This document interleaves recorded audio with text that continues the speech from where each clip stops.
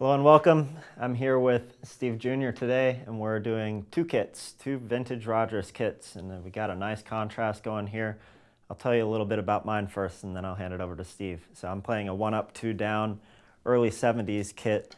This is a 5-ply kit with, let's see, gray speckled interiors, and my heads on here, I've got black pinstripes on the top and clear pinstripes on the bottom.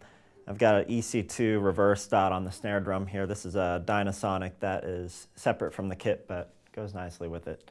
And then my cymbals here, I've got some darker Leon cymbals, and I'll let Steve tell you a little bit about the cymbals as well. But yeah. Yeah, that snare is going to be really, really dry sounding. He just tuned in. Just a little bit. Because Dynasonics just are naturally pretty dry sounding drums, and then with that head, it's like going to be. It was kind of a fun experiment.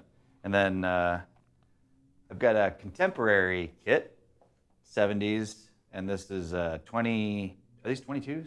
Yeah, I believe so. Yeah, 22, 13, 14, 16 in the black wrap, really cool. And yeah, that one's probably in a little better shape, but they're both in pretty good shape. And then this is a pearl snare drum, which is, it kind of reminds me of the Slingerland 2-to-1 lug. And yeah, so it's got 6 on the bottom and then 12 on the top. And it's the signature model of one of their, we'll put it on the, because I've actually never played one of these before. I actually really like it. It's got, what is it, nickel hardware? Yeah, nickel plated hardware. Really cool, really hefty drum. So my snare's tuned a little lower, my toms are tuned a little higher, and then your kit's kind of the opposite. Yeah, mine's pretty low, and I forgot my sizes as well, 22, 13, 16, 18. And y'all know how big a Dynasonic is, so yeah, we'll have some fun. Yeah, unlathed cymbals over there, and then these are a little bit of a heavier ride here, and then they're lathed. And yeah, you see, he's making some really cool stuff, so yeah, check it out. We're going to do some more dedicated sound files, and we're going to be selling these for him. So yeah, Noah, you ready? I think so. All right, let's give it a go.